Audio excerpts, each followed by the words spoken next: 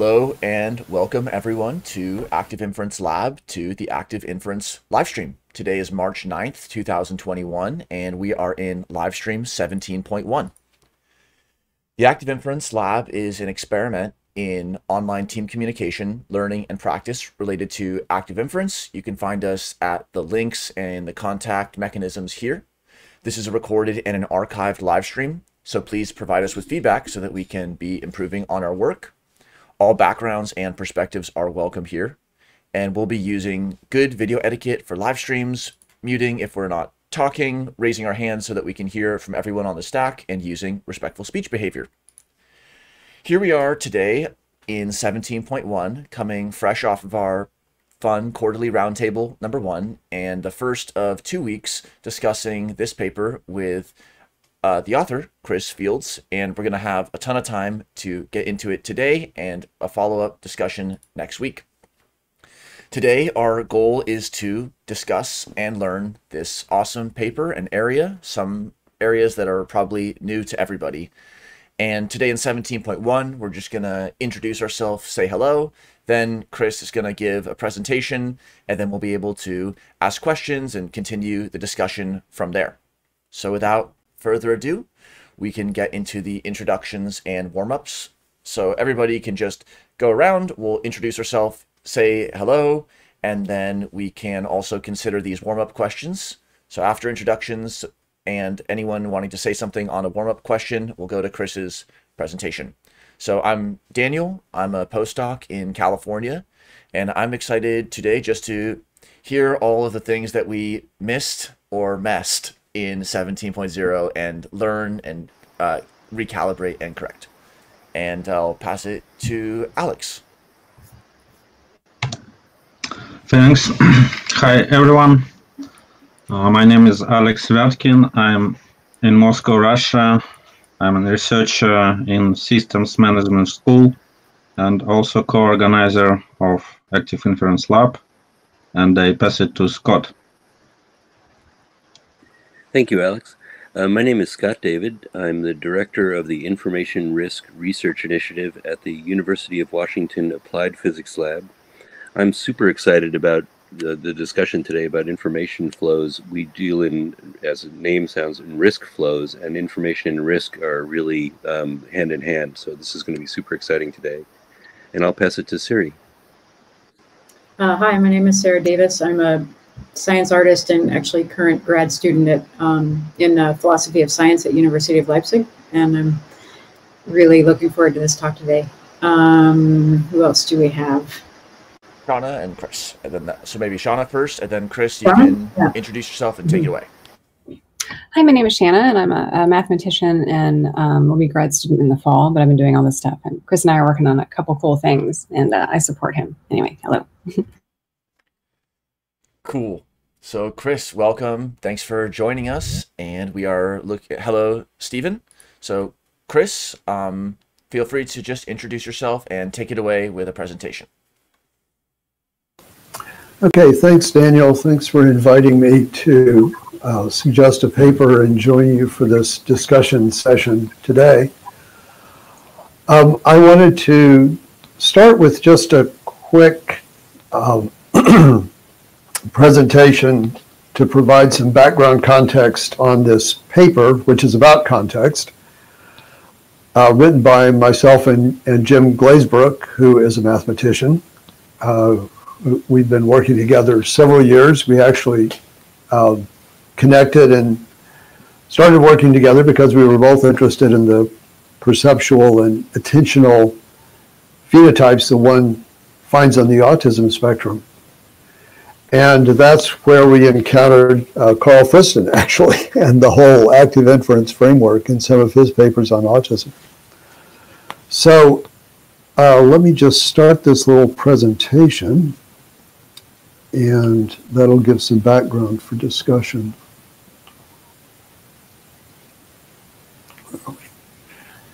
Here we go. Okay, as I said, just some context for this paper about context. And let's see. Okay. So am I still good on vision and hearing and all that? Looks perfect. Daniel? Thank you. Okay, cool. So here's a standard picture from Carl Friston on the theory of active inference.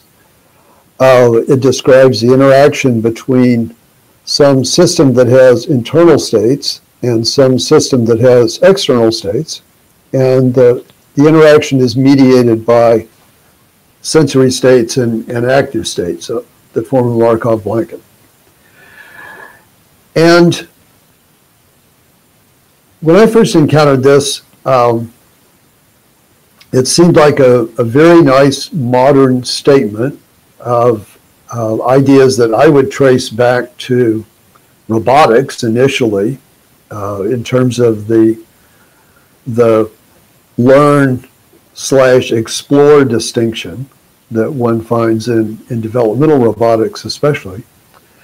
And even from there back to the basic theory in ethology, where you have the approach-avoid distinction.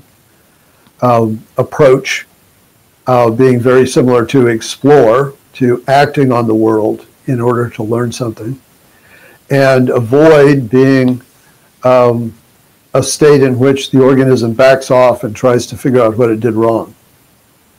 So the theory has a very rich history, and I think what its current formulation, due to Friston and his colleagues, brings to it is a large body of applicable formalism. And in fact, I would characterize the theory of active inference as it's been presented as perception and cognition from a physics perspective.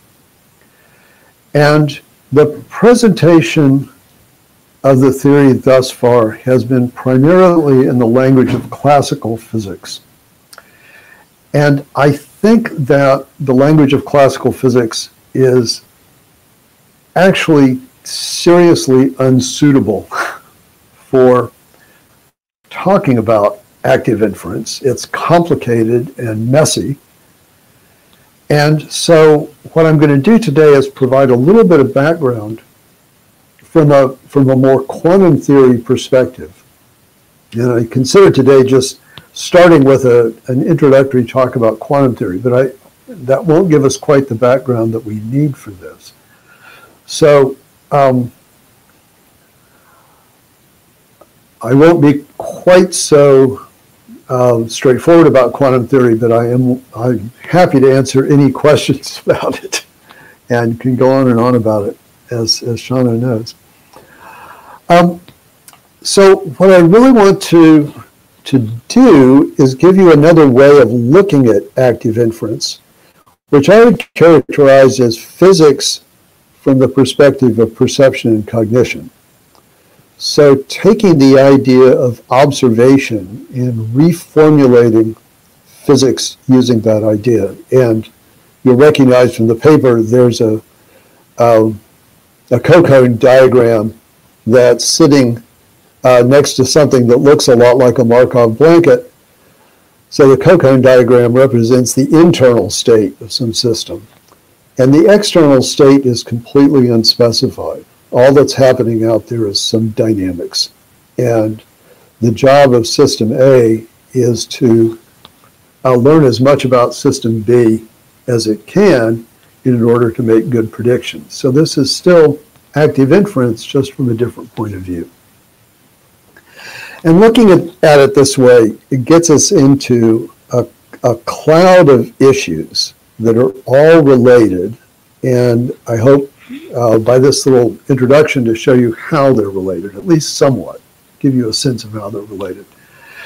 And I'll start this cycle with system identification, which is the old problem from engineering and cybernetics of figuring out what system you're working with.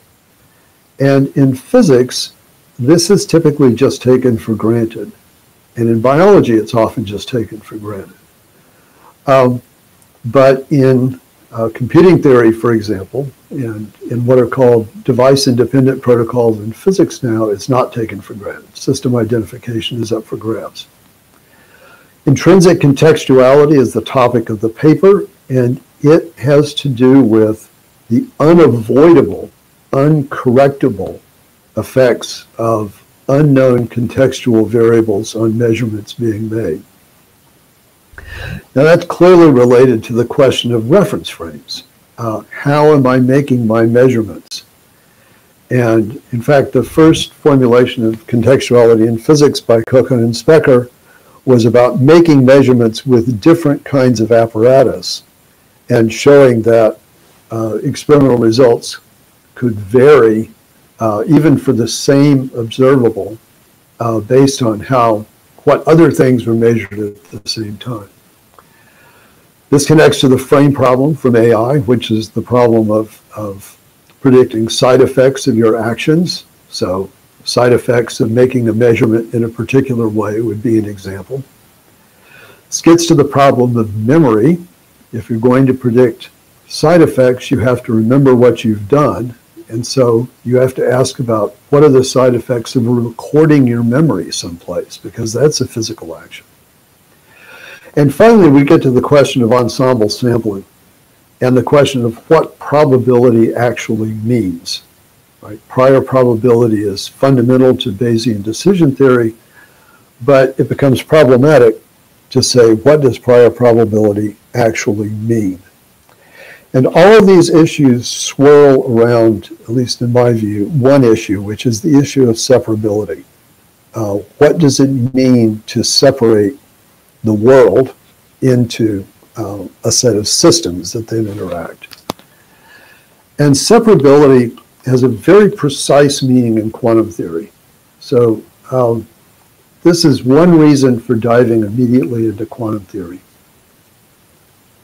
In quantum theory, the notion of separability is defined in terms of whether a quantum state factors into two quantum states. So if I have a system and I can draw a boundary somewhere in it that divides it into two compartments, A and B, then if the joint state, the state of the entire system AB, factors into a state of A and a state of B, then the system is separable. And otherwise, it's entangled.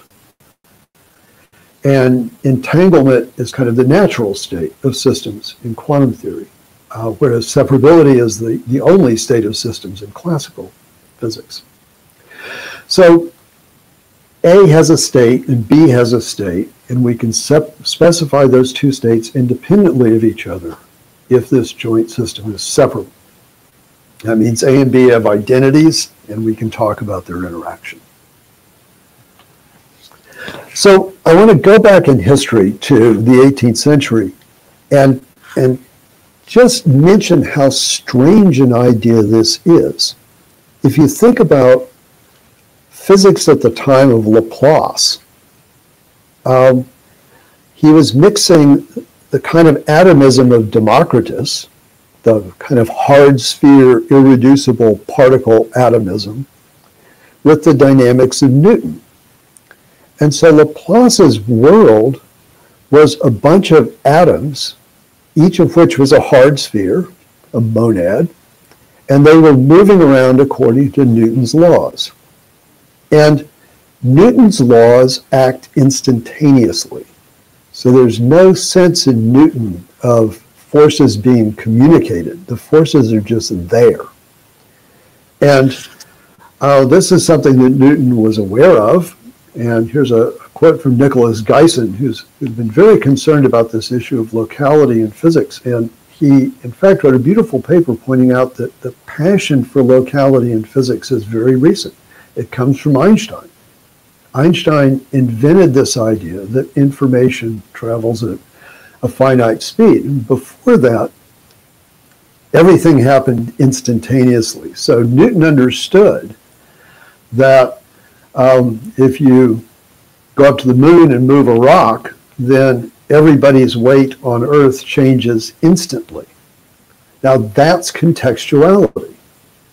That's a change here that happens unpreventably due to completely unknown events happening somewhere else. So intrinsic contextuality is closely linked to non-locality.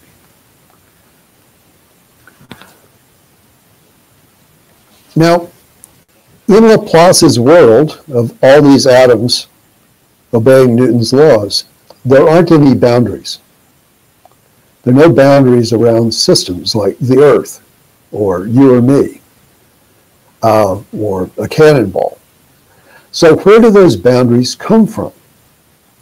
Well, in a Laplacian world, they have to be imposed from the outside. So we impose a boundary, we slice this picture in two, and we say those are two different systems. Now, if you think about that in classical physics, that means that you've created an infinite potential that separates the particles from each other and prevents the Newtonian dynamics from mixing them up. And Frank Tipler several years ago wrote a beautiful paper published in PNAS showing that if you just start with Laplacian physics and you remove these singularities, the boundaries around objects, you get quantum theory automatically. So Laplace, in a sense, had a theory very much like quantum theory, and he had a notion of the universe very much like entanglement. It was full of what Einstein would later call spooky action at a distance. Okay, so in this picture where we start with a system and we slice it down the middle and call the two parts A and B, we're assuming that there's a boundary there. It's not given to us by the physics. And we're assuming that it stays constant over time. And in quantum theory, unlike classical physics, the dynamics will automatically erase this boundary. So quantum dynamics of an isolated system is unitary, and so it mixes everything together into a superposition. So if we say that A and B can be separated, what we're effectively assuming is a weak local interaction that's only well-defined for a short period of time, because eventually the dynamics of the joint system will erase the boundary that we've put there. Okay, but if we have a separable system, and if it's finite dimensional, we have a perfectly general way of talking about the interaction. We can always write the interaction in this simple summation form. The whole system interaction, which I'll call HAB with parentheses, is the sum of what A is doing and what B is doing, and then how they're interacting. And this interaction can always be written in the form that I've given below, which is basically a bunch of thermodynamics, numbers of degrees of freedom, and KT, and some measure of efficiency, times a sum of operators. And those operators, we can choose a basis where those operators have binary outcomes. So they correspond to asking yes/no questions, which is what John Wheeler postulated the very foundation of physics was, just answers to yes/no questions. But we can always do this in quantum theory. And that's why quantum theory is so nice. It allows us to write down a formalism that explicitly describes the interaction between two systems in terms of exchanging information. And this depends on an insight that Boltzmann had in the 1870s, and it's really this insight that gives us quantum theory. Boltzmann realized that information always costs energy. And what this did was rule out the way of thinking about measurement that one finds in classical physics, which is that the observer is completely detached from the system.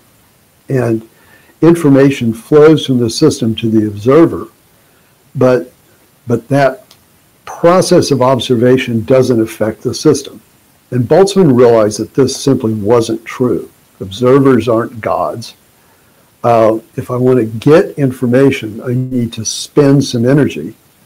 And that energy flows back into the world. So by getting some information, I'm always affecting what's going on. So from a formal point of view, these operators, the MK, implement both perception and action. And that becomes key, of course, to understanding active inference, because active inference is about getting information and giving information by acting. Okay, so to sum this up, whenever I have a bipartite system that's finite and it's separable, I can write the interaction as thermodynamics times questions, and that looks just like classical communication. I can think of my two systems as agents, Alice and Bob, they're always called, and they exchange bit strings, finite bit strings. So now let's think of a specific model. Let's suppose that Alice and Bob are each alternately preparing and then measuring the states of a bunch of independent qubits, quantum bits. And we can think of those as electron spins or something like that. So Alice, in some time, prepares n electron spins, and she hands those to Bob, and Bob measures them. And then Bob writes a message by preparing the electron spins in some way and hands them to Alice, and Alice measures them. So they've now exchanged some bits. But there's no requirement that they use the same z-axis to measure the spins. So if they use exactly the same z-axis to measure their spins, then if Alice writes 1001, Bob is going to measure 1001. But if Alice and Bob are using different z-axes to measure their spins, Alice will write 1001 using her z-axis, and Bob will get some probability distributions over 1 and 0 for each qubit, measuring it with his axis. And the way those probabilities will look will depend on how tilted his z-axis is with respect to Alice's. So this is now an interesting situation. And this gets to Daniel's question about Shannon information versus other kinds, information with semantics. This is a purely quantum system. There's nothing to introduce any classical noise. So the information exchange is perfectly symmetrical and completely free of classical noise. But by using different reference frames, they introduce quantum noise. And specifically what they lose is the message. They lose the semantics from the message.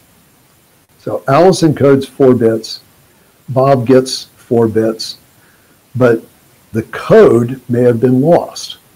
And the code resides in the z-axis. If they're using the same z-axis, they share a code. If they're not, they don't. So semantics depends on shared reference frames. And that's what Shannon information theory is missing. It's missing the idea of the reference frame that's used to decode the message. It's just counting bits. So Shannon theory is just a quantitative theory of bits, a way of counting bits. And what we're really interested in is decoding, encoding and decoding. So we're really interested in reference frames. And that will be a central theme. It is a central theme in the paper. Okay, so sum up. Every interaction between finite systems in a separable joint state can be represented in this way. 2 agents, and they're separated by a set of bits, a set of qubits. And that set of qubits can be thought of as a holographic screen. It functions as a Markov blanket, and the information that encodes is completely specified. It's the eigenvalues of the interaction, written in its Hamiltonian form. So we know everything there is to know about an interaction in terms of a picture like this. And these pictures are everywhere. In biology, everyone is now using the Markov blanket concept. It's very common. In computer science, exactly the same concept is called an application programming interface. and it can be plunked down between two virtual machines and regulate their communication. In cosmology, the holographic principle was originally invented to deal with stretched horizons of black holes. So it separates the exterior from the interior, and it specifies exactly how much information can be obtained if you're an observer on the exterior about the interior. And it's symmetrical, so it also specifies exactly what the interior can learn about the exterior. But you also see this concept in particle physics. If you're thinking of a scattering interaction, for example, that's mediated by a vector boson of photon or something like that, say it's electromagnetic scattering, then all of the information is on that vector boson. There's no information about, say, entanglement on one side that's communicated to the other side. It's just a single value, a momentum transfer, for example, that's encoded by this holographic screen. Okay, so where do we take this? If we have an observer and she's got a holographic screen and she's interacting with the rest of the universe, Bob, then by looking at her bit string, Alice can learn very little. She doesn't know what z-axis Bob is using, so she gets a message, but she doesn't know what code Bob used. She doesn't know how big Bob's state space is. So Bob could be a small system, could be an enormous system. Since she doesn't know the state space, she can't possibly know Bob's state.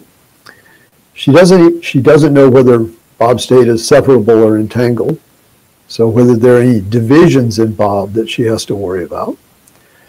She doesn't know the dynamics on the other side, so she can't predict what Bob will do next. And all of this is in principle.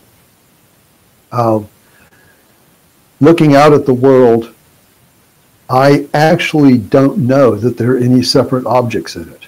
I can't, based on the information that I can get at my boundary, which is just a set of interaction eigenvalues.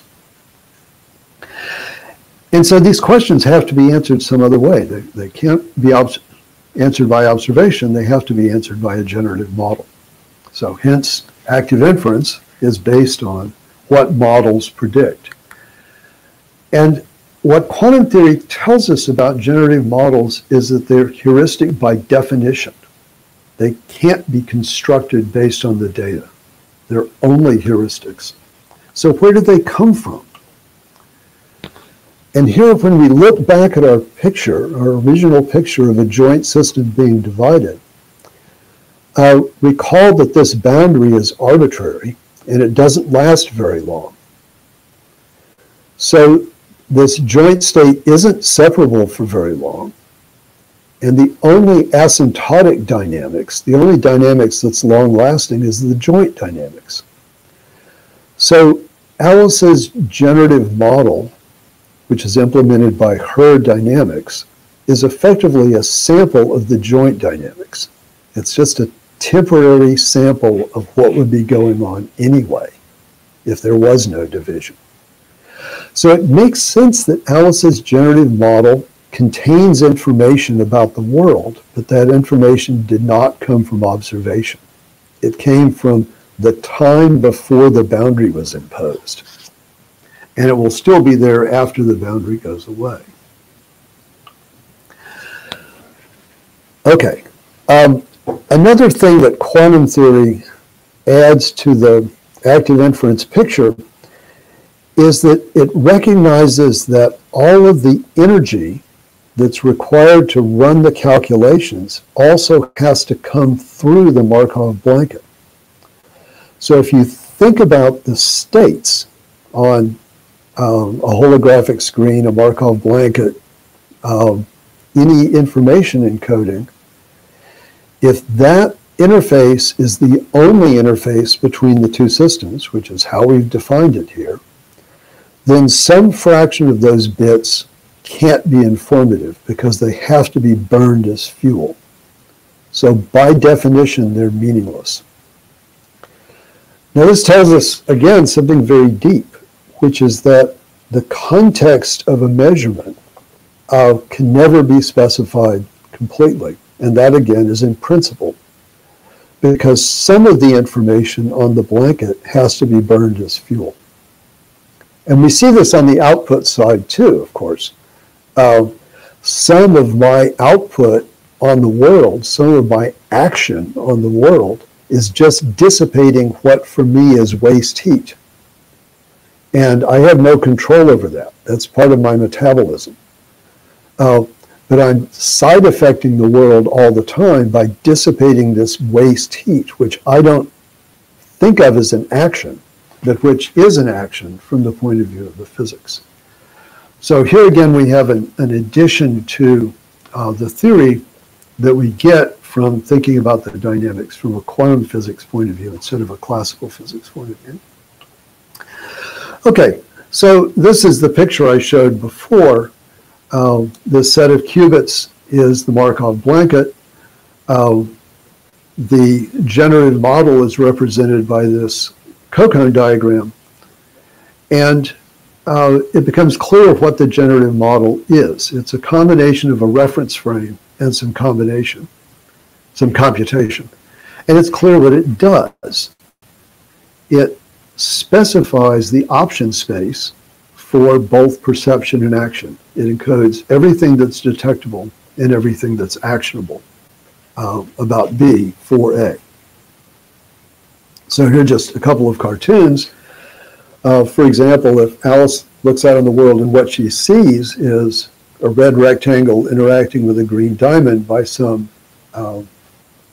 interaction, then she must have reference frames for seeing rectangles and diamonds, and she must have state observables for red and green, and she must have a memory so that she can keep track of what's going on with those state observables long enough to construct this picture of an interaction. So all of the semantics is inside the observer. It has to be provided by these structures inside the observer. So the semantics that's imposed on the world is imposed. It comes from the generative model. It's not out there in any sense.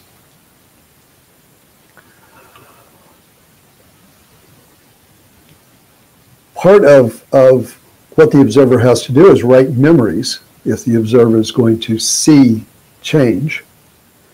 And since memories are classical data, those memories are effectively written back on the blanket because the blanket is the only place where any classical data live. So we can infer from this that if a memory looks internal to a system, that system has to have intercompartmental boundaries inside it to write those memories on. So this actually tells us something, gives us an expectation about physiology in organisms or in any sort of artificial structure, that memories have to be written on boundaries of some sort. So again, here's this swirl of issues that all surround this question of separability, of the world being separated into distinct pieces. And I've mentioned all of them now except the frame problem, which is the problem of predicting side effects. And clearly, if you don't have access to the dynamics outside you, and you don't have access to all of your actions, because some of them are just heat dissipation, you can't possibly predict side effects, all side effects. So the frame problem is unsolvable in principle in this setting.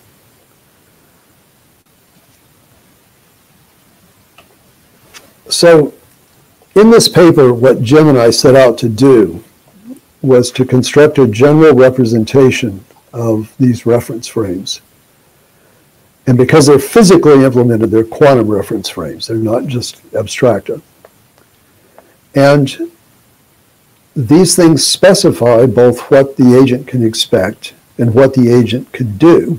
So they completely define the option space for active inference for the agent. So by having a general representation of the agent's reference frames, we know, in a sense, everything interesting to know about the agent. Then we wanted to distinguish the reference frames that can be used simultaneously, and these are the co-deployable reference frames from those that can't.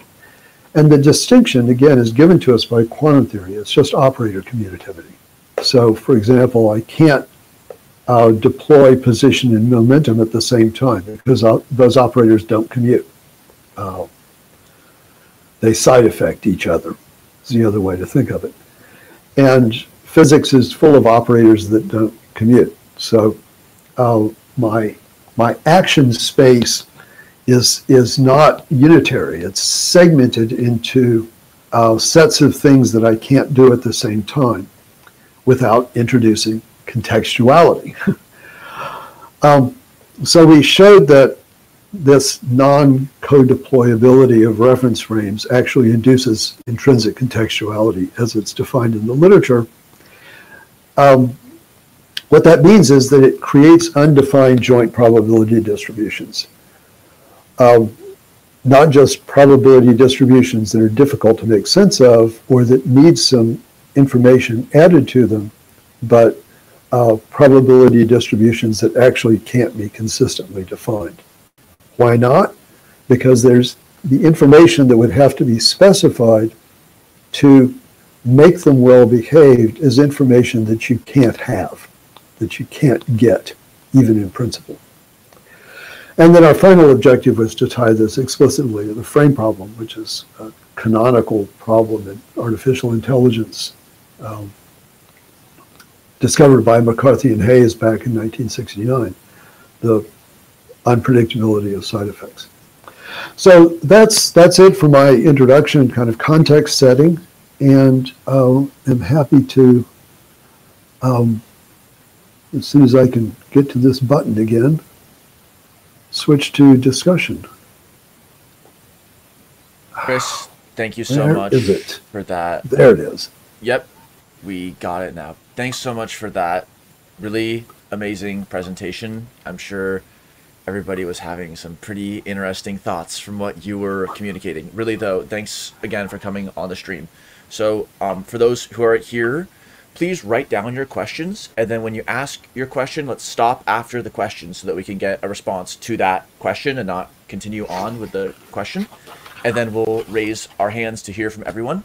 So I'm gonna first ask a question from the chat, and then Stephen, I saw you raise your hand. So anyone else raise your hand, otherwise there's a couple questions from the chat. So here's a first question from the chat. Can the context-based paradigm, especially quantum contextuality, help to answer how does spontaneously generated thought arise in the brain? If yes, how? How do you see this relating to the brain? Good question.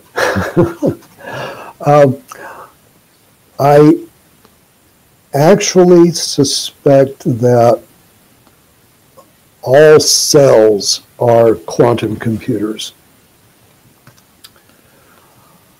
And that to really get a handle on information processing in cells, we'll eventually have to use quantum information theory. And the reason for that is that cellular energy budgets are really small and place a pretty strict upper limit on how much classical information cells can encode. And that upper limit is much, much smaller than the information required to encode things like protein conformation. So I think that cells are, in fact, devices where contextuality and entanglement play a role. Now, what spontaneous thought means, I'm not sure. I'm very sympathetic to the idea that thoughts are and emotions and everything else that we experience, just the experience tip of a very large iceberg that we don't experience.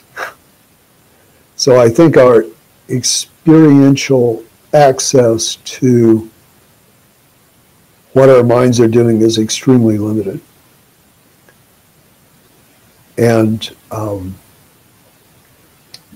so how what we actually experience, as it were, rises to the surface is a good question. I tend to think that global workspace type theories are a good classical answer to that. But all of those ideas, I think, will eventually need to be put in a much better mathematical framework. Thank you for the answer. That's a long way of saying I don't know. But it's what spontaneously came to mind. So how could we ask for anything else? Stephen, and then anyone else who wants to raise their hand. Yeah, thank you. I was just curious, you mentioned sort of the quantum noise and the way that if you have the z-axis, if you don't have the z-axis, you can't decode back the information. And often with quantum effects, it's when you have very low degrees of freedom for like a molecule or something that you particularly can see it, compared to, you know, when it's in the milieu of many degrees of freedom. So I'm wondering if there's like a certain scales where like the interactions are in the cell or molecules are very quantum-like, and then it becomes more contextual and a bit more blurry, and then another scale it becomes a bit more quantum-like, maybe once you start to get to brain waves interacting. And is the contextuality piece moving it, in a way, it's another way of moving it in and out of a more classical kind of noisy space, so that it's like where it's got more noise and it's less easy to see sort of more distinct quantum effects. So I was wondering, like, is there particular scales at which you see the quantum effect being more like you think a traditional quantum, like flipping between states, and if there's other scales where it's much more like Friston talks about this kind of non-linear milieu? Great. Yeah, that's a very good question. It's a question about, is there a quantum to classical transition, and if so, where? And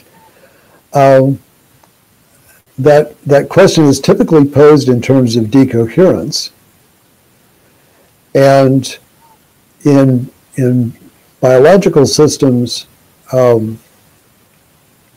estimates of decoherence times are anywhere from femtoseconds down. There's the famous paper by Tegmark from 2000 criticizing the Hameroff-Penrose theory, where his argument against Hameroff and Penrose is basically that decoherence happened many orders of magnitude faster than any cognitive processes or any neuronal processes. So based on that type of reasoning, biochemistry is thought of as being classical somewhere above the, say, femtosecond type of timescales. So molecular dynamics calculations are basically classical, and they're in like femtosecond types of time steps. And that introduces the question of what is noise, right? What does it mean to say that there's thermal noise in a system? When we think about thermal noise classically, for example, we might think about a protein that's sitting in a bath of water, and the water molecules are thermally excited, so they're banging into the protein like little billiard balls. And that's, in fact, one way of thinking about a decoherence model. So what we've introduced here is this idea of a temporal sample, that we're looking at the protein molecule for a long enough period that the water molecules have had a chance to bang into it from many different directions, and we're somehow averaging over that temporal sample. So that gets to this question of ergodicity that came up in the earlier discussion. And it makes us ask, how am I implementing this temporal sample? And the obvious answer is I'm implementing this temporal sample by measuring the state of the protein in a particular way. So I'm using an enzyme, say, to measure the state of the protein, and the the enzymatic reaction has some particular time constant. So it takes a certain amount of time for the enzymatic reaction to take place, and during that time, the protein may be wiggling around. So I think that all of these questions about classicality in the end come down to questions about measurement and the temporal resolution of measurements implemented by something, an instrument or another part of the biological system or an observer of some kind. So this is kind of a long way of saying that I suspect that this question of classicality is always a question of observation. And the sort of quantum picture that I outlined implies that the classical information only exists on the Markov blanket, that there's no classical information anywhere else in the system. So classical information may not, in a sense, be ontological at all. There may be no ontological classicality if this kind of communication picture is correct. Now, if that's the case, noise is epistemological. Noise is an artifact of making the observations in a certain way with a certain reference frame, right? An instrument is just a reference frame. Thank you for the deep answer, Chris. We're going to go Blue, Scott, and then a question from the chat. Hi, Chris. Thanks for the contextualization talk. That was really nice.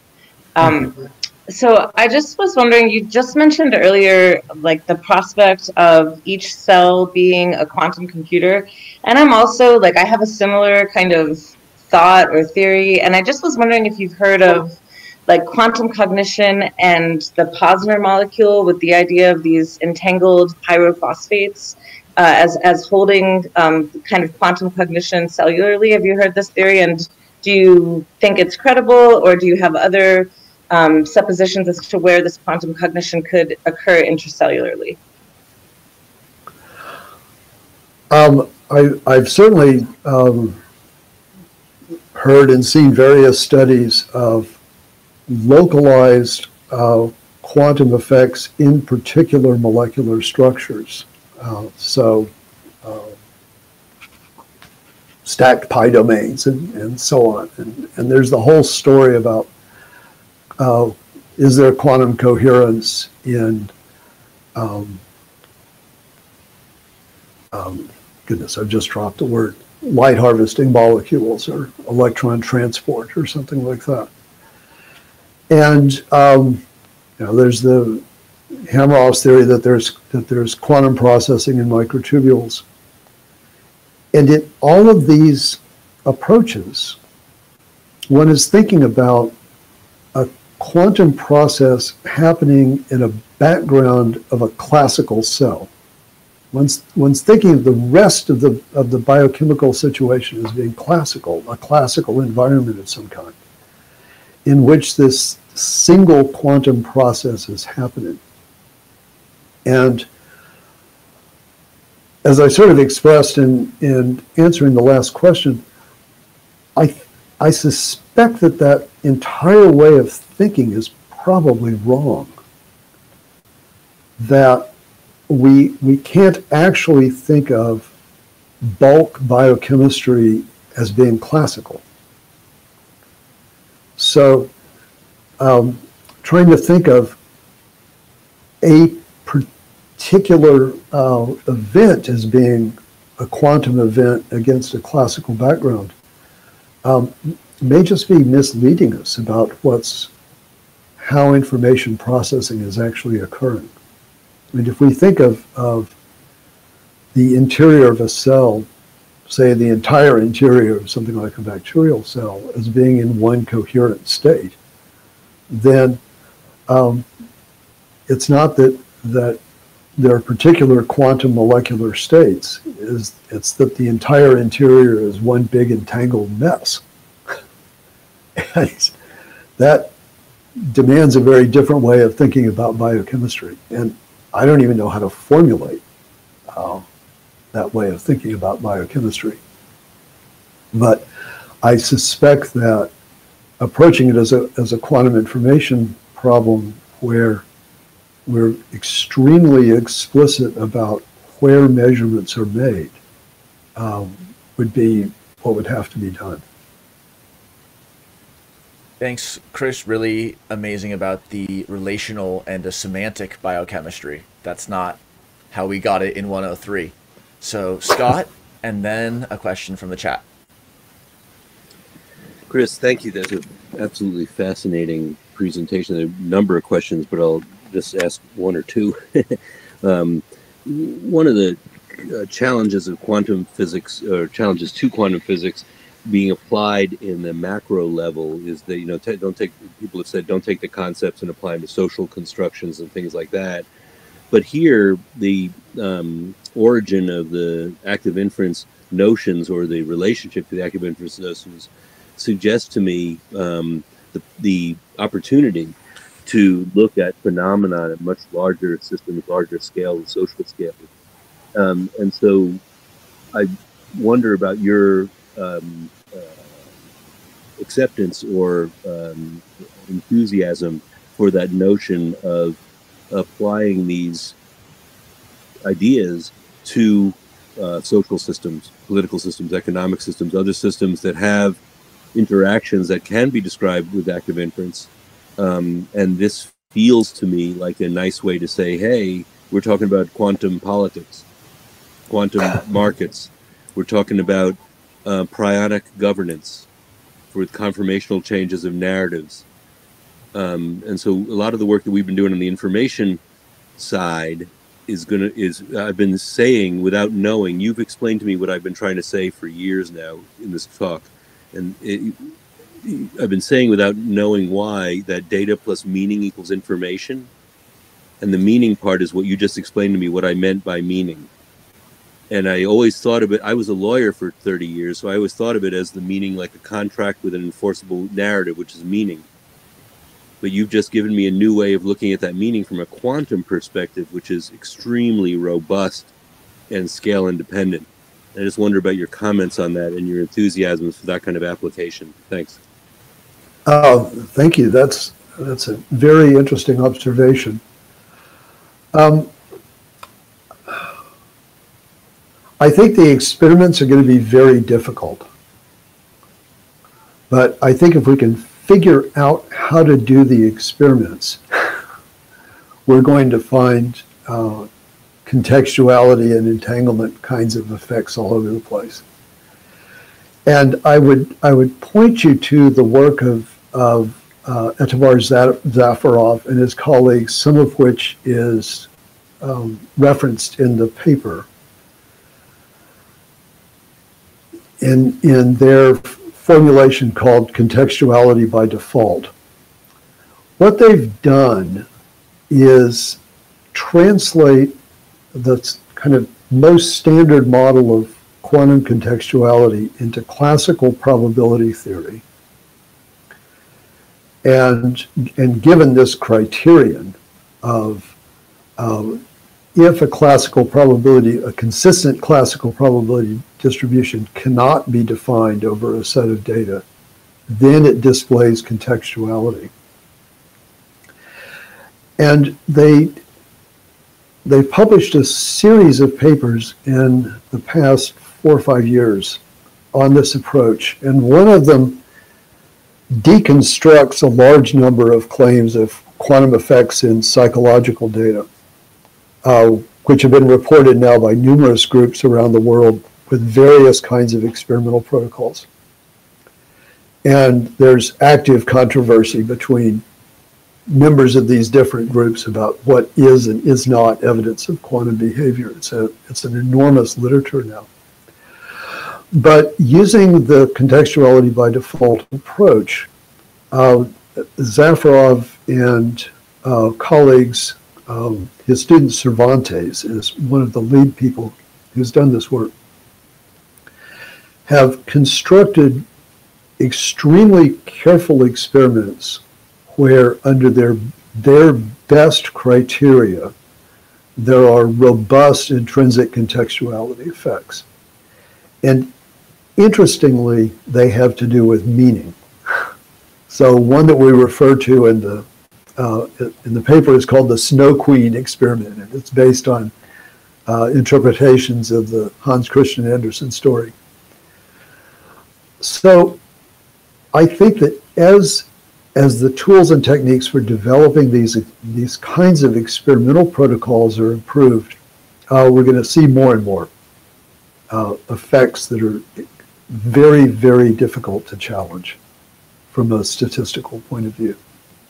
I mean, the problem, as Zafarov and I'll point out, is that in physics, if I'm doing something like a Bell experiment, I can put my two observers far enough apart that they can't communicate just due to the speed of light in the time it takes to do the experiment. And you can't do that in biological systems. So you always have this communication loophole to deal with.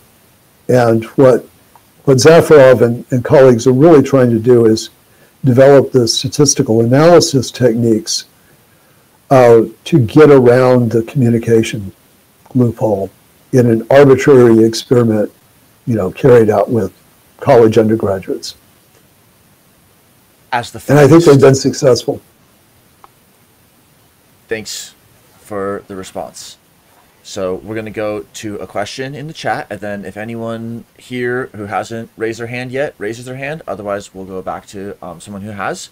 So this is from Sudakar in the chat. How will an agent acquire information for their generative model? You've said that there has to be some heuristic to infer the information even from the joint world. And you said that the object semantics have to be inside the observer, but how does the observer learn that in the first place for their generative model? That's an excellent question. And again, the only answer I can give is I don't know. But I think that biology gives us hints.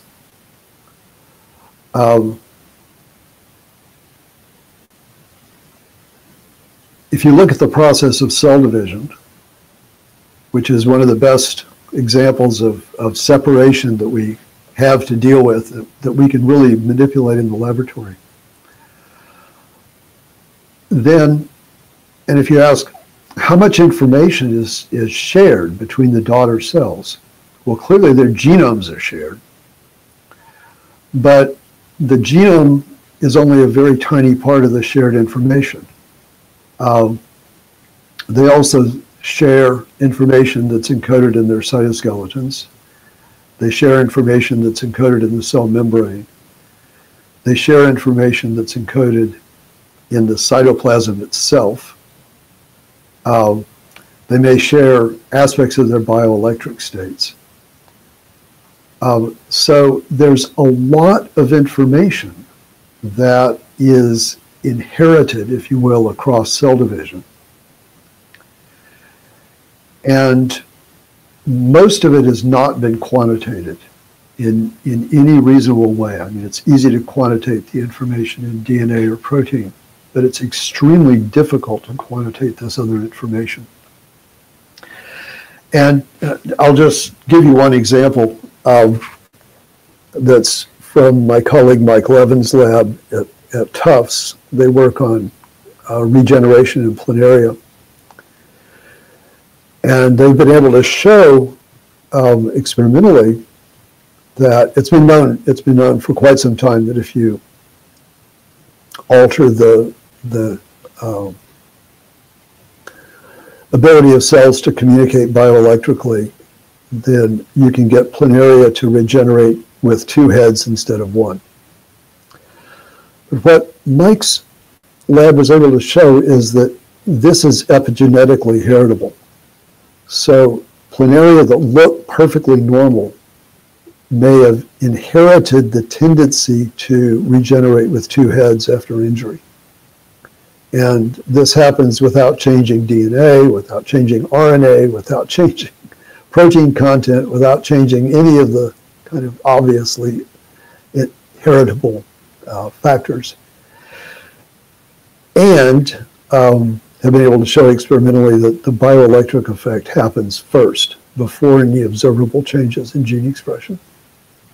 So here's a case where a completely unlooked for kind of information is epigenetically inheritable and makes a huge difference to what the animal does with its physiology, with its anatomy. I mean, the two-headed planaria have two perfectly good operational brains that are independently able to direct behavior.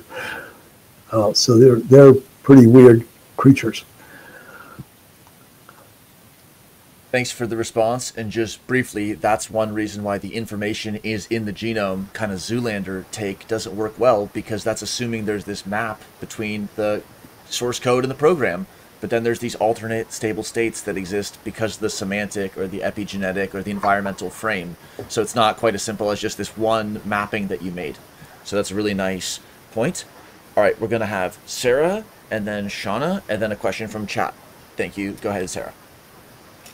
Yeah, I have almost like two different questions or directions, and I'm not sure how they're going to match. So I'll just start with one and see where it goes. One, it seems to me like the way you frame the quantum setup, you know, you have A, you have B. You could actually kind of do this with any it's probabilistic type notation that you're using, but you know, you have A, you have B, then you have the joint distribution of the two, and it seems like, I guess the question that comes to my mind is like, what happens when we don't, if we were hypothetically, because I know our world is constructed around reductionism, but if we were hypothetically able to separate out or to not think of things as reductionist, you know, and so like, for example, how could our math possibly be different if we were looking at things as only spanning sets rather than eigenvalues and eigenvectors? Yeah, so this is kind of where my mind goes, is like, is there even a kind of a way to approach a problem purely through contextuality rather than you know, reductionism of any kind? That's, yeah. I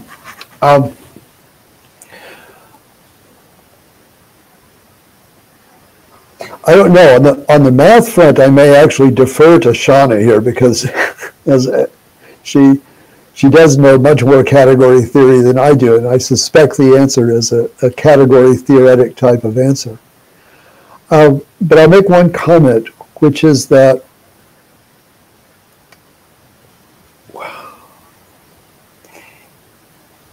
reductionism is one of these complicated words that has many different meanings for many different people. But one way to think about what we're doing in quantum theory is merely labeling. And we're labeling things for convenience, with the full understanding that our labels, in a sense, don't have any physical meaning. They only have meaning in the context of particular observational outcomes that we've made by measuring things in a certain way. But that in itself is a problematic statement, right? And this is in a sense the core of the Copenhagen interpretation. It's what Bohr talked about in his paper in Nature in 1928. He basically said at the end of the day, we have to talk about apparatus, and we have to talk about colleagues, and we have to talk about classical communication. And in a sense, quantum theory tells us that all of that is a poor approximation. But it's the only language that we've got. So I think this question of how far can we go without reifying separation is a very good question. And as usual, my answer is I don't know. Awesome. Thanks for the response. Do you have any thoughts, Shauna? Yeah, let's go to Shauna. Oh yeah, tons. I wonder if I should ask my two. Yeah, category theory is really powerful. And when Chris says there's only one logic, no. He and I are trying to find another one, something called like our chromatic types. And I was actually going to ask you, Chris, if you think, you know, the phenomenon of regeneration, I think, could actually be modeled by when we're trying to do that chromatic filtration, right? It seems like regeneration seems to be some kind of morphism equivalent of when the stop mechanism is. What does it mean to stop? Maybe that means stop means not making more morphisms. And the two-headed planera like actually has a two-category structure, right? That has a one morphism and a two morphism. And I think that's what's controlling the central nervous system, right? That it, if you can have two morphisms, then you could have this double head kind of thing.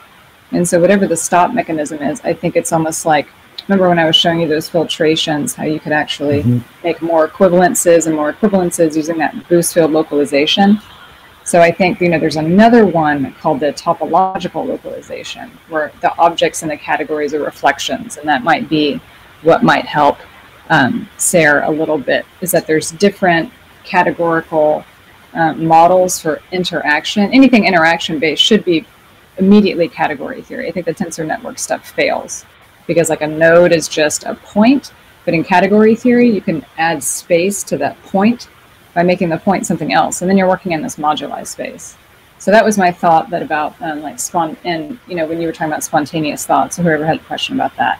And then I also think that like our work on the profinite condition, Chris, could also account for like thought, whatever that is, right? Because the thought doesn't really last, right? Speech doesn't last. The speech fades based on the composition of the molecules in the air, but something remains. And we all continue. And it seems to be that holographic copy of the profinitely many, right, in the diamonds and stuff.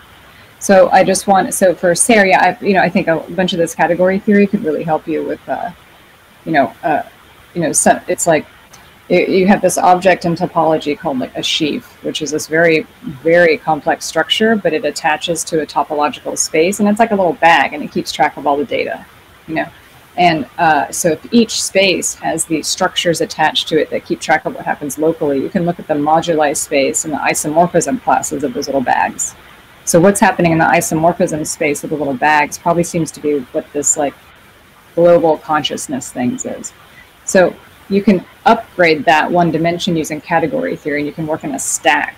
And a stack is going to be a sheaf that doesn't take values in sets anymore. All of quantum theory is taking place in sets, and I think it needs to be a little bulldozed. Like, it needs to go up. If you can take values in categories, then in each point, you have so much more space to move around. Right? So then if you actually have this object that takes values in categories and not in sets, then you've allowed yourself more space so that you could have these phenomena like the planera and stuff like that. But if you're just working in like points and like dots and like nodes connecting, I think it's just not enough. But you can do all these other things. But I'm not sure if I answered anything. But yeah, Chris, I think that I was going to ask if you thought like which we need to pick back up, the chromatic, you know, our chromatic type over temporal logic, if that could actually work with this. You know, I'm fascinated by the regeneration and the stop mechanism, which is weird. You know. Yeah, I'll just quote Mike Levin telling me over and over again, and everyone else who will listen, that the most important question in biology is when to stop. Yes. Now, how does the embryo know that it's done? Now I can stop. I'm an adult. No one knows, and right. That the question isn't even asked that way. But when you think about it, it is a key question. Because it's related when you said like our experiential phenomena capacity is just this, you know, the tip of the non-experience. So it's almost like if the stop is the iceberg of everything else, I'd like to see what's the everything else, you know.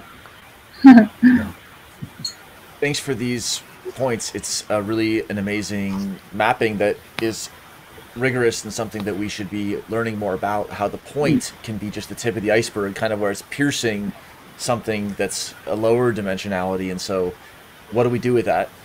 So I'm going to go to a question from chat, and then I'm going to... Can I ask a second part of the question I was working with? Go for it. And feel free to just be like, it's not great. Just move, you know, not answer it but I can't help but analogize something that I just yeah, I cannot ever let go, which is in electrical engineering or in electronics, essentially, you know, you have this, well, in anything, but I really like electronics because it's very tangible. You have the real component and the imaginary component of signal, you know, that goes across an interface. And so I'm always really fascinated by that because it always seems like a really good analogy to this thing that we can look at through math or quantum mechanics, but with electronics, you actually have, you know, a thing that you can put on your desk. Because you could think of this phase change that happens at interfaces as the context. And so I've always been interested in trying to look at that thing that gets lost without looking at the current or the voltage, like measuring at a point, but actually just keeping track of the context as things move across interfaces in a circuit.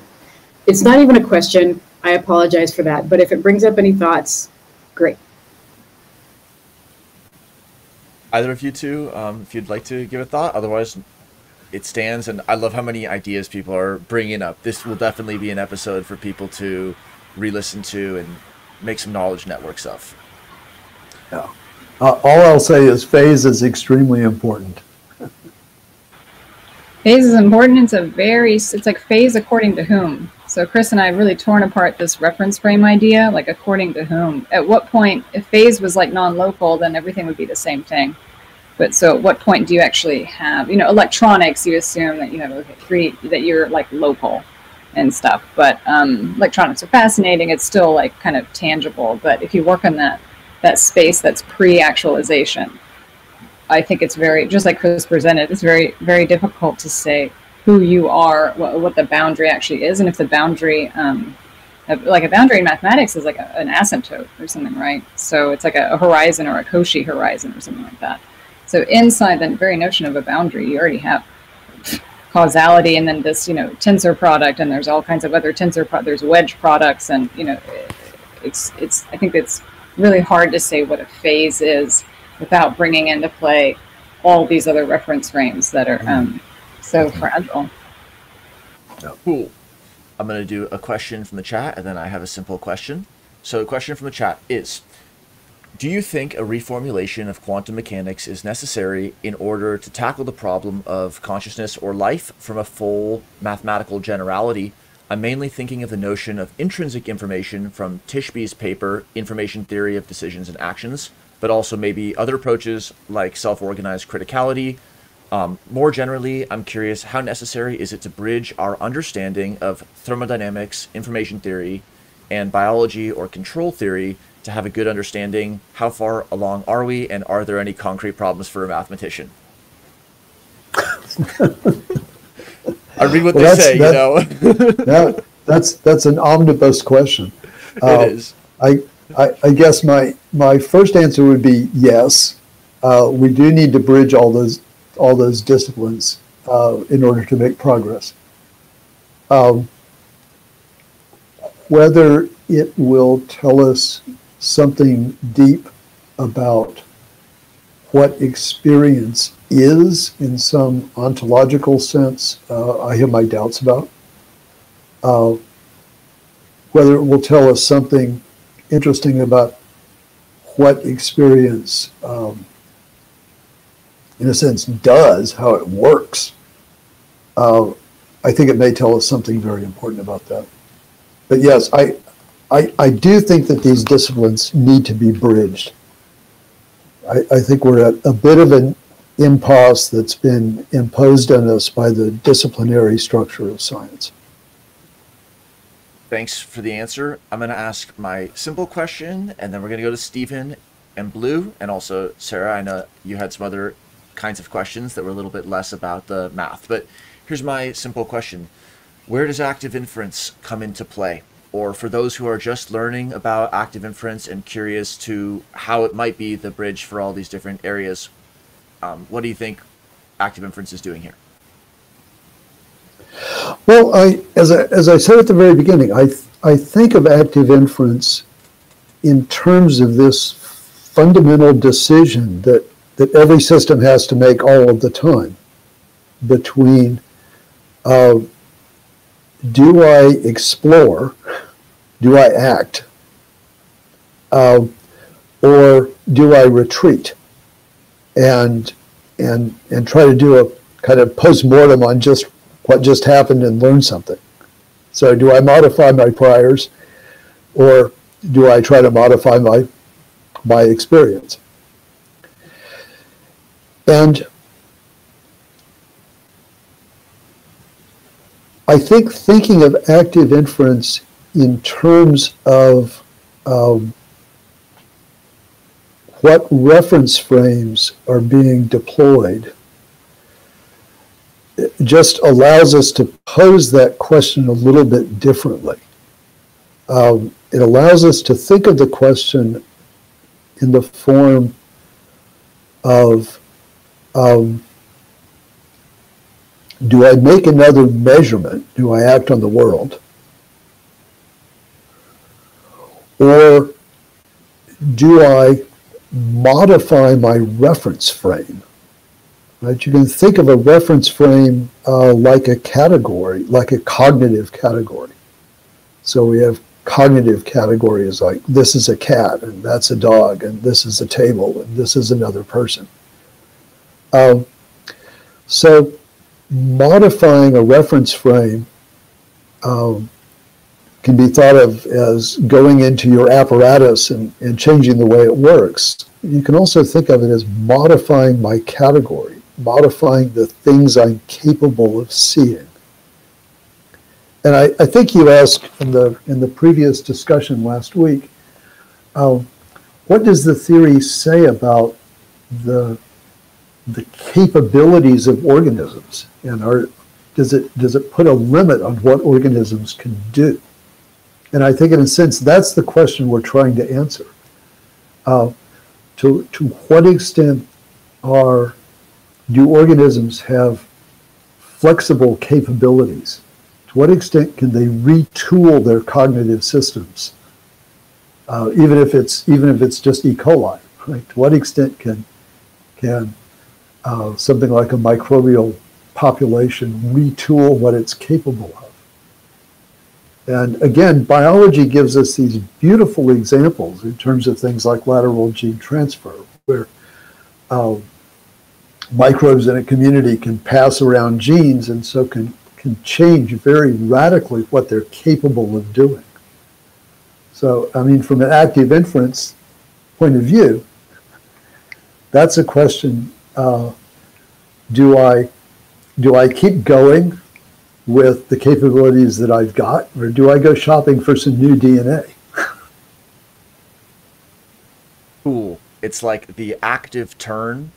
We don't know how far or what other stones are going to be turned when we actually start thinking and doing instead of just thinking about doing. So we have Stephen, then Blue, then Scott. Okay. Very excited to hear you talking about the work of Mike Levin, because his work's very, when I saw the video of his work recently, like last year, it was like, wow. It started to bring the whole idea of swarming and how swarming actually is underpinning a lot of what happens. And the work with bioelectrics is really interesting. And I'd be interested in how, if that bioelectric aspect seems maybe more closely tied to the sort of quantum transitions, and just maybe a little clarity on a couple of things, because often just one question. Let's just ask the question and then clarify it. Okay. So the question is, when you have these quantum effects, normally they may be just, you think of things flipping between one state and another state in more sort of basic chemistry, thinking about like energy levels or something like that. But you have many levels potentially. So is it a case that you're able to still infer from the noise what's going on with quantum states, and therefore this gives us a way to not have to just go for like the attractor theory and complexity or catastrophe theory or phase theory that we use at the moment, but you're able to still extract quantum state information in ways that's not just classical, like one energy level to another energy level, but you get this more higher information context. Yeah, good question. I think what you're really asking is where are the experimental tools that let us probe this domain? And I wish I knew. And this is something that Mike and I talk about. For example, how could we go about looking for contextuality effects, for example, in things like bioelectric effects in worm regeneration. And I don't know. I think there's a huge opportunity space here for people to think about ways of doing experiments that we can't do now, or have never thought about being able to do. That probe a domain of correlation that is non-classical or super determined, or however you want to think about it. And I think that the more we can think of biological systems in communication theoretic terms, the better prepared we'll be to design experiments to look for what are really communication theoretic effects. And quantum theory is really about communication. Thank you. Cool. Blue, and then Scott. So can I have first, because Shanna dropped off. I don't know if she's gone or if she's going to rejoin, and it's kind of a follow-up to some of the stuff that she was saying, but I can still ask it. But let me pass to Scott, and then I'll go. We'll go to Scott, and hopefully we can have some future category streams to really learn more about this area. So yeah, Scott, and then back to Blue. Great. Thank you. This is my smile is hurting my face. It's such a great discussion.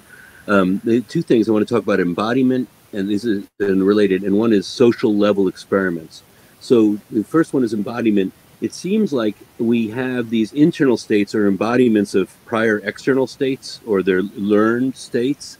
And so it's kind of interesting because the external states and the internal states bear a significant relationship through time, not just through that individual organism's Markov blanket, but by the inherited and other factors that become the priors, right? And so it's kind of interesting because you have embodiment externally and internally. Maybe that's extremely fluid, right? Because if you're talking about systems at different levels, there are different types of systems: cell systems, social systems, organisms, organizations. They all have different affordances, and their embodiments are not necessarily, they can be, they're not necessarily inconsistent when they're different, right? You can have an embodiment of something. If I eat a lot of fatty food, I become fat, but that doesn't, anyway. So that's one thing, is the embodiment. If we talk a little bit about that.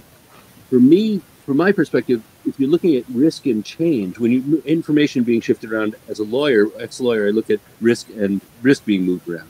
And so one of the things that seems to me when you have the embodiment question is that among the relationships, then you get the question, since entropy or disorder is going to increase universally, what we're doing is we're managing local negentropy in these systems, right? We're sharing local negentropy. And so the question is that dynamic something that tends to dissipate the Markov blanket as a standalone thing? Maybe Markov blankets are a general thing. That's one question. And then the related, let's get that.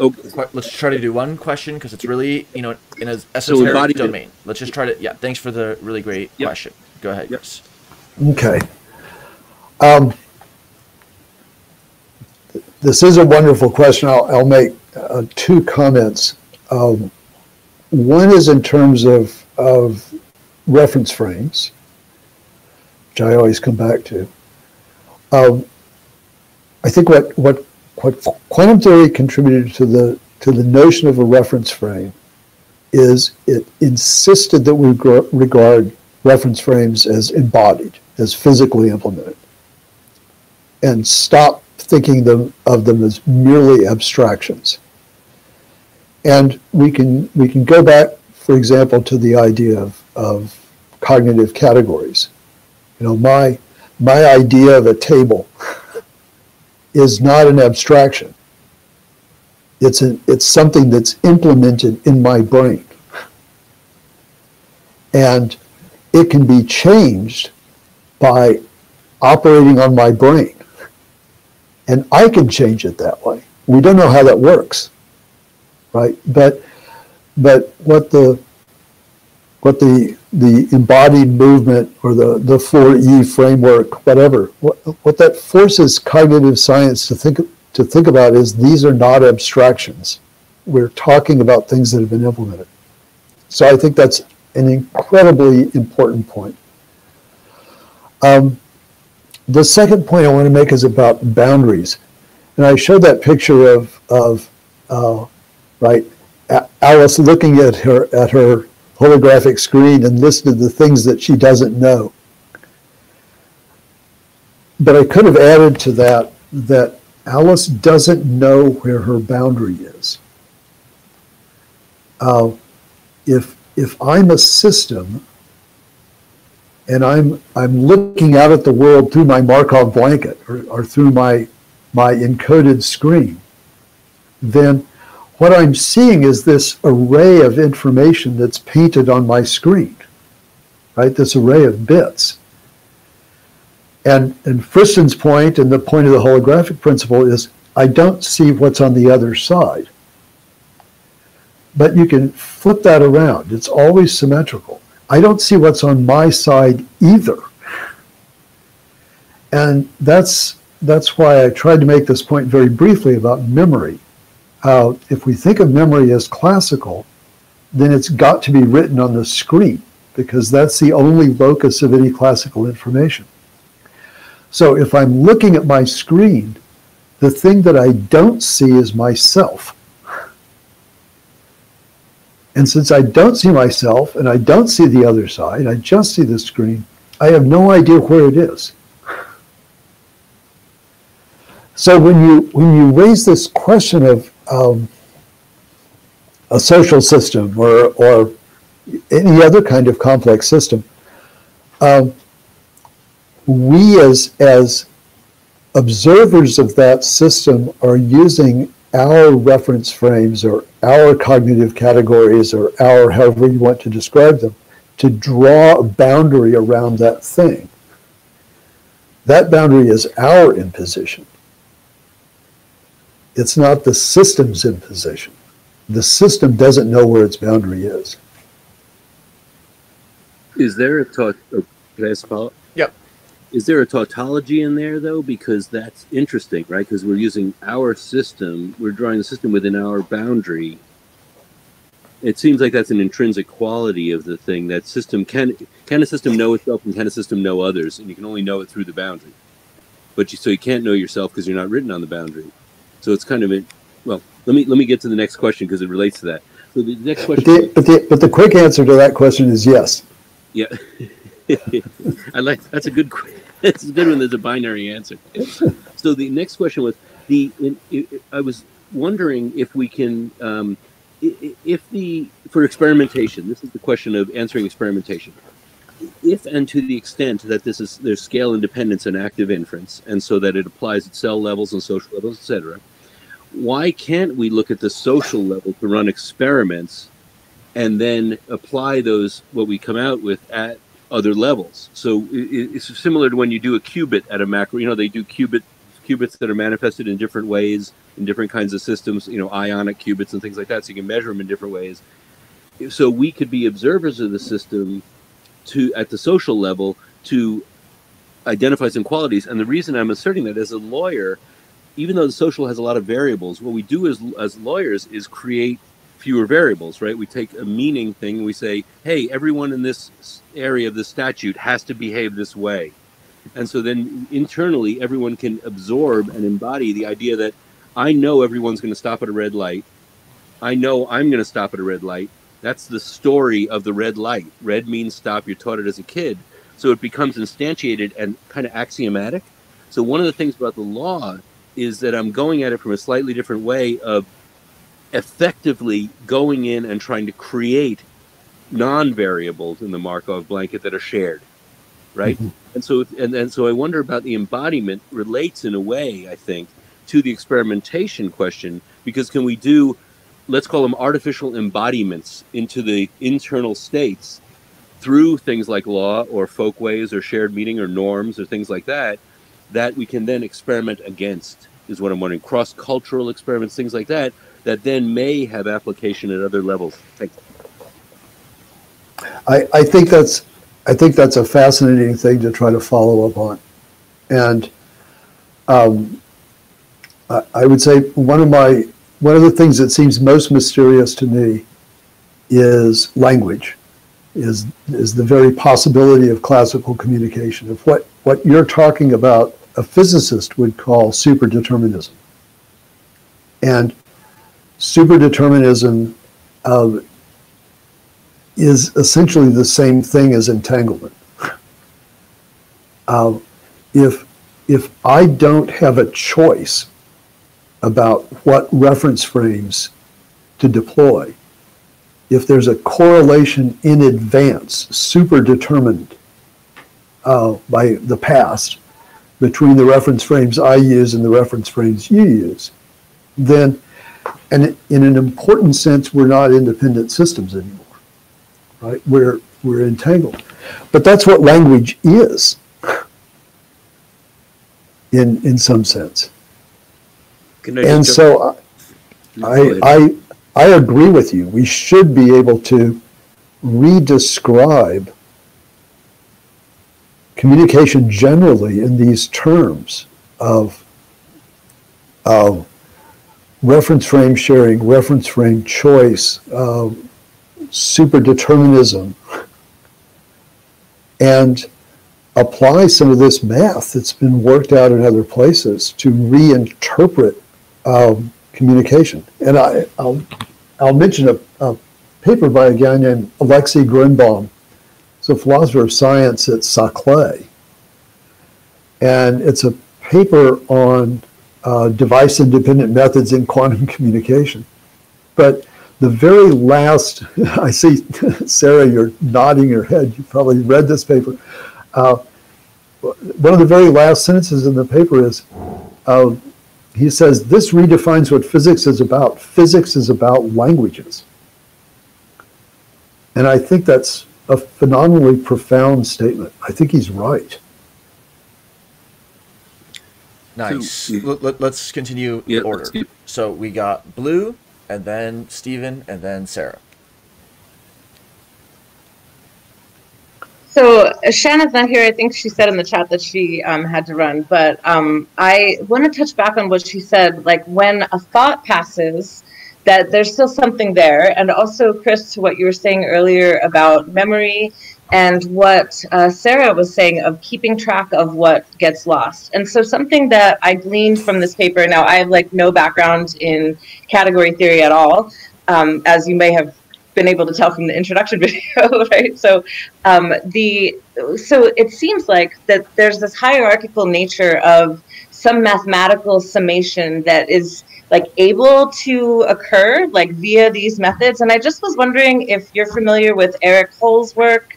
He put out a paper last year on causal geometry, and like he's done some coarse graining stuff. And so is there some relationship between like that kind of coarse graining or like dimension reduction and this category theory work, or is the category theory somehow able to encompass the entirety of the mathematical problem in a better way or a different way than, say, coarse graining? Yeah, good question. Yes, I do know Eric's work, and I talk to him almost every week because he's also part of Mike Levin's lab. And so we have discussed this question of coarse graining and causal emergence and effective information, all of these concepts that Eric has been working with, I think are very closely related to the concepts that Jim and I have been working with.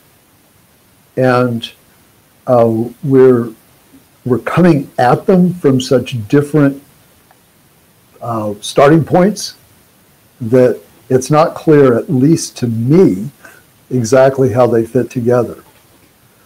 But what a Cocoon diagram does is coarse grain.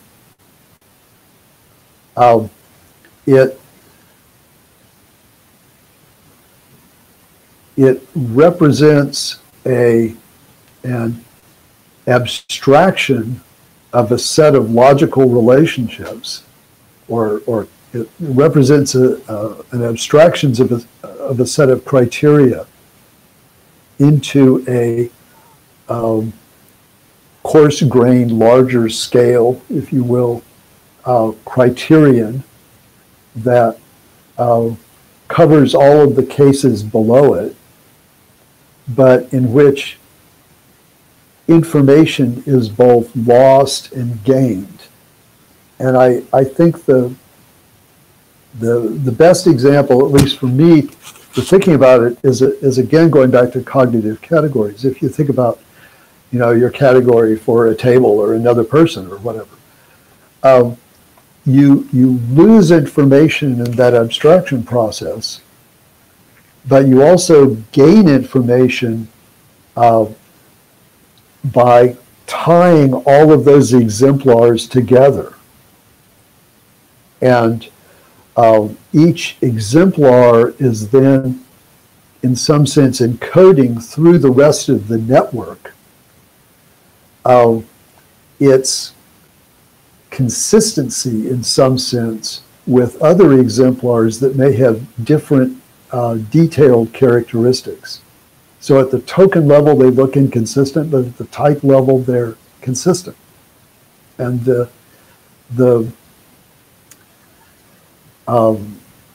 Cocoon diagram represents that very complex relationship. So when one is doing a coarse graining and it works, the information in the coarse grain state is capturing just this kind of abstract information. It's the abstract information that's actually useful and that captures what is consistent between the fine-grained exemplars. And by organizing them that way, it allows each of them to represent the fact of its consistency with this larger set.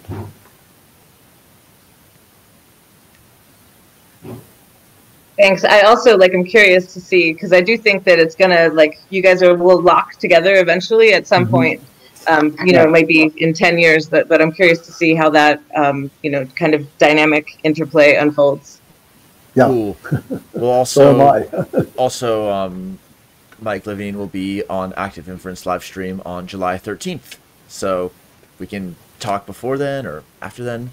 All right, awesome. So we have a little bit less than 20 minutes left. So we'll just do questions and try to get a few more questions in from the chat as well. Stephen and then Sarah.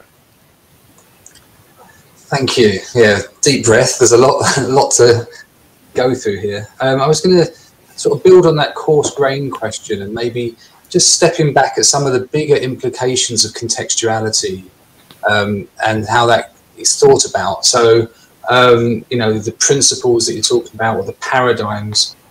So I'm curious about how you see this maybe impacting contextuality and the way people think about that. The reason okay. Let's address that and then continue, Stephen. But let's just get one question and one answer. Okay, go. Okay, I guess I didn't actually hear that as a question. Sorry. Okay, thank you. Sorry, Stephen. Yeah, I just finished that thought, but basically, just in terms of contextuality and coarse graining, and how much granularity is thought about, and how that has a bigger that general idea of how to think about contextuality. I'd be interested in your thought about that, as how that sort of has a bigger set of legs. And one of the reasons I say that is because when people often talk about quantum theory in a sort of broader world out there, they often think about this transpersonal, it's all the same and it's unifying, and it's actually decontextualizing in some ways. You know, it's almost, in some ways, this is quite revolutionary to me, to really see quantum effects as being contextual, you know, being in that way. So, you know, that maybe ties in with David Bohm's work on implicit order and the awareness of things. So rather than always being about the whatness and going up, indigenous approaches are very much about where you are and how you are, what's your embeddedness in your niche. So in some ways, it's like quantum. Now, when I first heard about your paper, I was thinking, oh, this is, you hear quantum, you think abstract, but actually it's doing something very different. So I just wondered how that might have impact in other practice. Okay, so I heard a number of different ideas here that are parts of questions. One is to do with coarse graining and contextuality, and you put your finger very precisely on the danger of coarse graining. And this you can also state this in terms of the frame problem. It's often the little details that come back to bite you. And when you coarse grain, you're specifically getting rid of those little details. So this is, goodness, it's like the metaphor of the hammer and the nail, right? If any choice of reference frame is effectively a choice of coarse graining. And choosing a reference frame, choosing a coarse graining determines what you can see. But that also determines what you can't see. And it's what you can't see that is responsible for the contextual effects that you can't avoid by learning more about the context. If you've arranged your measurement procedures in a way that prevents you from seeing them, then you can never take them into account when you're building your probability distribution. So coarse graining is something that we're stuck with, but it's very much a double-edged sword, right? It allows us to get around in the world. It allows us to see these similarities. It allows us to learn things, but it forces us to ignore things that may turn out to be important or may turn out to have been important. Thanks for the really interesting answer there. So with respect to your other question about, if you will, embeddedness, yes, I think that's crucially important. Let's go to Sarah, and then continue, Stephen. Sorry. I was just going to say, yeah, that whole embeddedness is huge for the inactive ecological cognition work and sort of the pragmatic turn in psychology. So there's a lot of implications of that. So I just think that's very exciting. So thanks. Yeah. I'm very attracted to this sort of notion that ecosystems are in a sense extended organisms, etc. That whole way of thinking in biology is, I think, very important. And also to connect that, it's like there's this embedded practice, and then we're talking about the physical electronic circuits. So it's almost like across domains, we're taking an action-oriented and a realist manifested focus, but then seeing what is actually manifest as the tip of the iceberg in another sense. But it's totally real for what it really is, which is our measurement. And then also, it's a tip of an iceberg because we're also in the system, and those kinds of systems don't just arise out of nowhere. So Sarah, and then Scott in our last couple of minutes. But thanks everyone for this really awesome discussion. Maybe Sarah, yeah, you had a minute. Go ahead. Yeah. So am I to understand that we have another one of these? Because I would love to ask Chris, these other questions, but obviously not now. There's just not enough time. we will be discussing the paper next week, but we didn't have plans. without There's totally no pressure, but we're doing it at the same time next week. But okay. no expectation. Okay. No prior. Okay. Yeah, in some ways, this is like maybe a just rephrasing what's already been said, but it's actually right up your alley, Stephen. I was actually just writing in my paper, you know, about, well, what methods you choose depend on what questions you ask. It related to reductionism, related to this whole theme.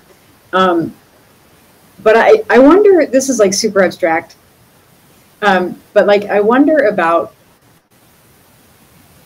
the role of play, because I was thinking about, you know, like I was thinking about there's so many situations in science where you're not, you know, like when you look at the paper, you're like, oh yeah, they're doing science, but in reality, they're just poking at shit, right?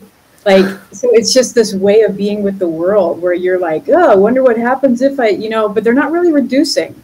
They're just, it's like play.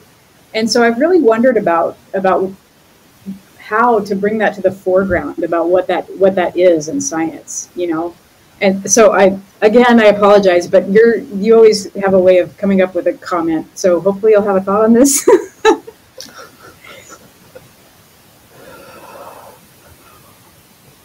Oh, yeah. If it's not fun, you're probably doing it wrong. I was just thinking of like an antidote to reductionism. Like play seems like a way that you're not taking things apart. You're just kind of, you're with it in some way. Well, to take this back to active inference and to think of it almost in robotics terms, right? What the people in developmental robotics are trying to do is understand what motivates a system to engage with the world with this kind of innocence that I think you're referring to just explore and see what's learnable, right? One of the key questions is and Pierre Odier is the one who I think in the literature has emphasized this more than anyone else, is how do you learn what parts of the world are learnable with the resources that you have, so that you can avoid spending all of your resources trying to learn things that you're not capable of learning. So how do you focus your exploratory behavior in the parts of the world where it can actually be productive? This is sort of a meta question on top of active inference, and it has to do with Bayesian precision and things like that. But it's your expectations about learnability. And then there's a flip side of this in evolutionary theory, right? The whole idea that what organisms are doing in evolution is trying to improve their evolvability. So they're trying to increase, if you will, the flexibility of their lineage to cope with whatever the environment can throw at them. And this is very much, I think, what's happening in play, as you put it. You're trying to engage with the world in a way that is wanting to know what the possibilities for further engagement are. Thanks for the answer. And speaking to play, it's almost like you start with what you have, the rubber band and the tinfoil. So you start with the actual, but then you think about what if, and you think about adjacencies, even categorical adjacencies. So that was pretty interesting. So, and then also a comment on what you said about the expectations of learnability. In Active Inference Lab, we would hope to learn by doing and applying, and update people's expectations to increase their understanding of they can learn active inference. Basically, we'll figure out other ways to say it more directly, but we'll manifest through observations on people's screens that they can learn active inference. And then it's almost like in the cognitive dimension, our collective and our individual cognitive evolution will undertake another inflection point when we believe that we can learn. So that will be really powerful. So Scott? Yeah, along those lines, just in terms of further leverage, I want to talk a little bit about the buy or build decision that every organism makes. And the idea is, do you develop it internally or do you get it outside, right? And so it seems like one of the things that struck me is we talked about the brain being tied to language. One of the things I've been fussing with lately, and this is the question, I've been fussing with the idea that the mind resides in language and the brain is just an antenna tuned to the mind. Now, the antenna would be the Markov blanket, right? Or the action of the Markov blanket is a continuous dynamic tuning. And so that if you're born into a cultural context, very quickly, my sister adopted a 5-month-old Chinese baby. She was raised in central Pennsylvania. She looks Chinese. She doesn't speak Chinese, doesn't like Chinese food. She's not Chinese, right? So her mind is a creature of her environment, embodied. So one of the things in terms of affordances, we talk about resources internally to develop the Markov blanket. You can really shortcut that if you say, hey, I know that my resource internally is I should tie myself to Daniel because he's awesome and he knows all the stuff. I don't have to know it. I just have to know if I have a question, I'll go ask him. Right? So you start to have this thing it's like eukaryotic revolution of multicellularity. You start to have this de-risking and leverage at larger scales made possible by the fact of synthesis of multiple Markov blankets. Now, they can be synthesized around common ideas or common problems. So the question is, in terms of that, again, that separateness, we see ourselves and our Markov blankets and our minds as separate, but it seems like maybe they're not. Maybe it is. Maybe the mind is all one thing, and we have these instantiations of it that we call different. There are different iterations of that Markov blanket. Could you comment on that kind of macro and micro level notion briefly? I'll try. I think this is all good thinking. I view this in the language of, in a sense, extended organism thinking in evolutionary theory, which is very closely connected to multicellularity in evolutionary theory, which is closely connected to the sorts of facultative multicellularity you see in microbial communities. I think I think we see examples of this throughout biology, and so the question becomes, how do we take this into the human sphere? Or, as I think you posed it very clearly, how do we realize that it's already been taken into the human sphere? We just don't quite get it yet. And I suspect that you're right, that we just don't quite get it yet. And I remember in graduate school, someone said, what you're learning is how to read the literature. Yes. You don't need to learn any facts. And that has to do with security, right? And new forms of threat and integrity and privacy. All these new emerging problems are not necessarily new problems. Okay? And that's why I wondered about the biology and the biomimicry you see, that how can we actively pursue biomimicry in this space? Really fascinating discussion. Thank you so much. Cool. Sorry, you're a little quiet at the end there, Scott. But with this close to the hour, Chris, really thanks so much, and also to Shauna for joining with your expertise. But really, this was a special event for us. We would always welcome the opportunity to speak with you or colleagues to learn more. And any other final thoughts that you'd like to give in closing, Chris? Yeah, feel free to send me email. My address is on my website, chrisfieldsresearch.com. All the papers I published recently are there. But yeah, I'd love to continue discussing. Awesome. Well, thanks a lot. And next week, we're going to be having a follow-up discussion to really digest this, definitely re-listen to it, and go from there. So thanks everyone for joining, and we'll see you another time.